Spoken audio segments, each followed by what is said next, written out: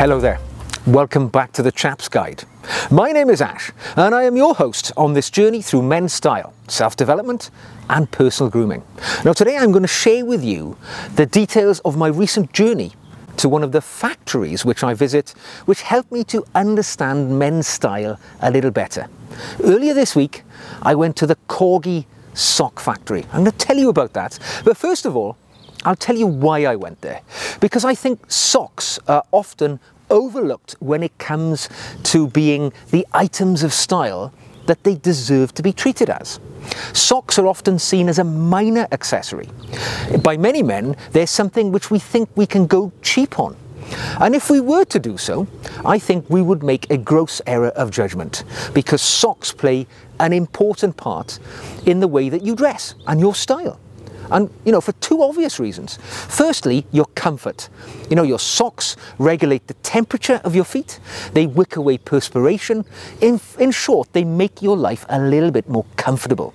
And when you wear your socks and your footwear for half of your day at least, it's important to get the best possible items that you can, because your comfort is at stake. And secondly, style itself is at stake here. Because when you look at the way that you dress, think about the amount of effort you make from the waist up. All of these things which reflect your personality, your pocket square, your tie, maybe lapel badges, the garments that you wear. All of the attention is lavished on the upper part of your body. Below the waist, it is true, your shoes are fundamentally important. They're the building blocks for your outfit. But there's not much opportunity for colour and pattern there. Your socks are the only thing below the waist which has the opportunity to demonstrate a little bit of your personality, a little bit of your charisma, because you have the opportunity for colour, for pattern, for materials which are different and interesting on the eye, texture. So do not make the error of judgment of thinking of socks as merely a poor relation to the other items that you wear. When it comes to men's socks, there can be few brands which can even hold a candle to the heritage and history of Corgi socks. Now, this company has been making socks since 1892 in Ammanford in Wales, my home country, and they are still in family ownership. All these years later, still in the same factory, still manufacturing the highest quality socks that money can buy. Now, when they started, way back in 1892, the man who began the company, the founder, was a gentleman called Rhys Jones. And he bought some second-hand woolen sock knitting machines and started creating socks for the local miners and other people in the local community in Ammanford. And over time, they've gone on from humble beginnings to where they are today, their socks being considered the very best in the world and worn by some of the most influential people on the planet. But more of that later.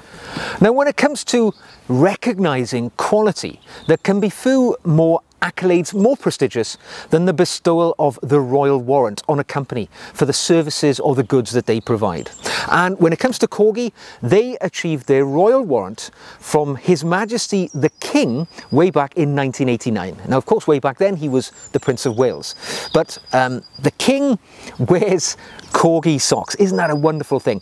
On my visit to the factory store, I met with the owner, Rhys Jones, and he actually let a little secret out to me. He said that recently, just a few days before, he'd actually sent a parcel of socks to the King, because he wears these literally every day. So quite a feather in the cap for Corgi socks. But it's not just the King who wears these wonderful hose.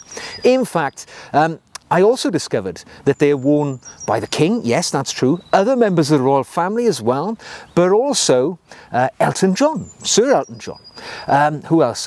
Daniel Craig, James Bond himself, wears Corgi socks, with people like Colin Firth, Victoria Beckham, and even Nobel Prize winner Archbishop Desmond Tutu, sadly deceased now, but he was a wearer of Corgi socks in his lifetime.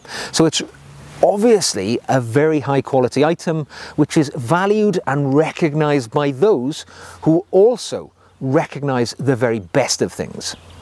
Now, like many British manufacturers of heritage goods, the market for these products is global, and Corgi export their socks to more than 30 countries around the world, with the United States of America, Japan and China being their largest markets overseas. So there's a lot of people out there who enjoy good quality socks, which is great to see. All Corgi products are made in-house in their factory in Ammanford in Wales, and they're made using the finest components that can be sourced from around the world, designed by local designers and made by local craftspeople. So we are talking artisan products at the very top of their game, which is such a pleasure when you're buying things you can buy with confidence, knowing that you're absolutely getting the best. Now, earlier this week I embarked on a 200-mile round trip to go to the Corgi factory shop in South Wales. I'd corresponded with the managing director, Chris, beforehand, and I asked if it would be possible to have a look around the factory, as well as, you know, enjoying all of the fruits of the factory shop. And I have to say, when I got there, it's rather an imposing factory. It's a place of work. But when you go to the back, you see the factory shop sign, you walk into this small little annex to the main factory, and you're met with a plethora of socks of all different shapes and sizes, colours and patterns, as well as much of the other knitwear which is sold by Corgi and produced by Corgi, all in that factory, as I say, by local craftspeople. And there was a huge range from the collection, not just socks, but very high quality jumpers, scarves, hats, gloves, you name it. If it's knitwear, it was there. And I have to say the prices were very, very palatable. At least half of the retail price if you were looking to buy through retail. So if you've got the ability to go to the factory shop, it's well worth your effort.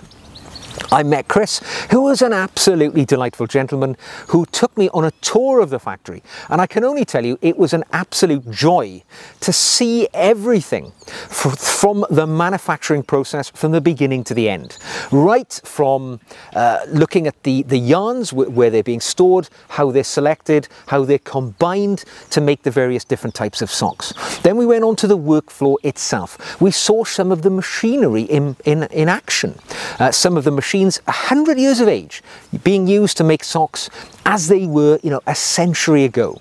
Of course, coupled with that, the latest state-of-the-art machines which are able to turn quite intricate designs into the patterns on socks.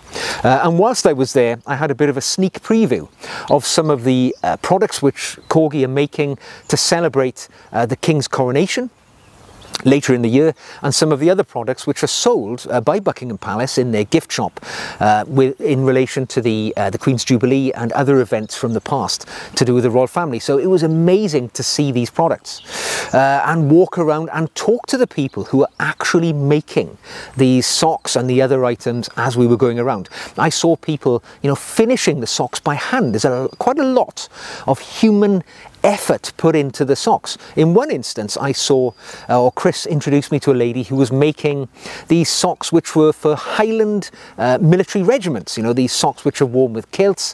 They have patterning on them, and they're very, very detailed. So much so that they're hand loomed.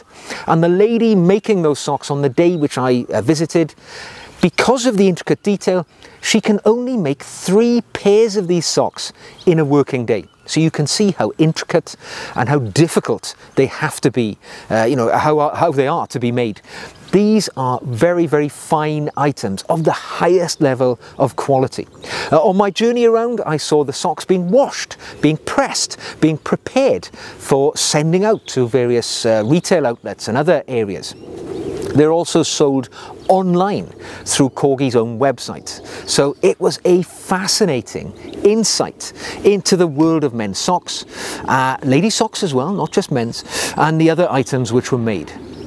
So all in all, my trip was an absolute joy. It was a pleasure to meet Chris and his team there in Corgi Socks, to see the manufacturing process, you know, to see these socks being made. I even purchased a few from the gift shop, and I very much look forward to wearing these in the next couple of days. I've got a thick pair here for the cooler days and a lovely stylish pattern, which will be a welcome addition to my clothing, because generally speaking, you know, us men, as I say, we just wear black socks, or we wear socks which are the same colour as our trousers or our shoes. They're innocuous, they're not noticed or seen.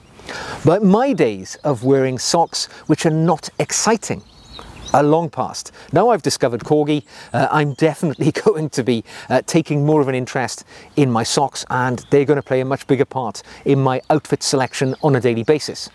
Now, as I say, you know, my experience was great going to the factory shop.